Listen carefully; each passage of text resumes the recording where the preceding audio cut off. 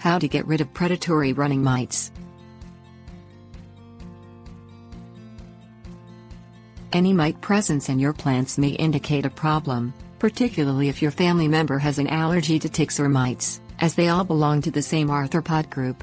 However, predatory running mites are considered garden allies because they attack spider mites which can hurt the garden. Thus the presence of predatory running mites in your garden also indicates other mites which may be harmful to your plants. Things you will need: garden bucket or garden hose. Know what the predatory running mites are doing in your garden.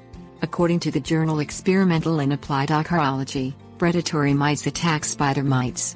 Any concerted effort against predatory mites should include an attack on spider mites, because spider mites without a natural predator will attack your garden by eating the vegetable material that they find growing in it.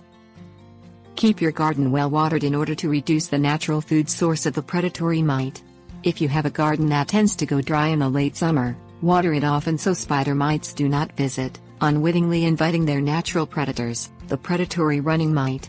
Spider mites attack your vegetables when your plants start to suffer for water.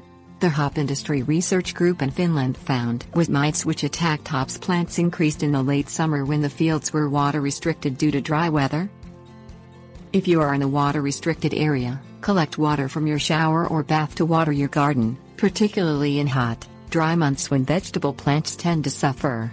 Keeping your vegetables well hydrated will reduce the vegetable-eating mites, and, therefore, their natural enemies, the predatory running mite. Spray the leaves directly. When watering your plants, try to spray the leaves gently to remove spider mites from the leaves.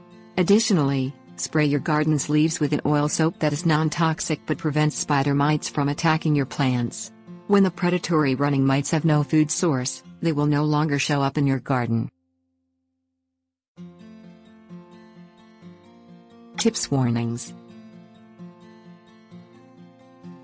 If you prefer to use an insecticide directly against spider mites, the journal Experimental and Applied Archaeology reports that the insecticide spinosad may be used effectively without killing predatory mites, suggesting that it is less harmful to other garden insects and animals than other commercial pesticides.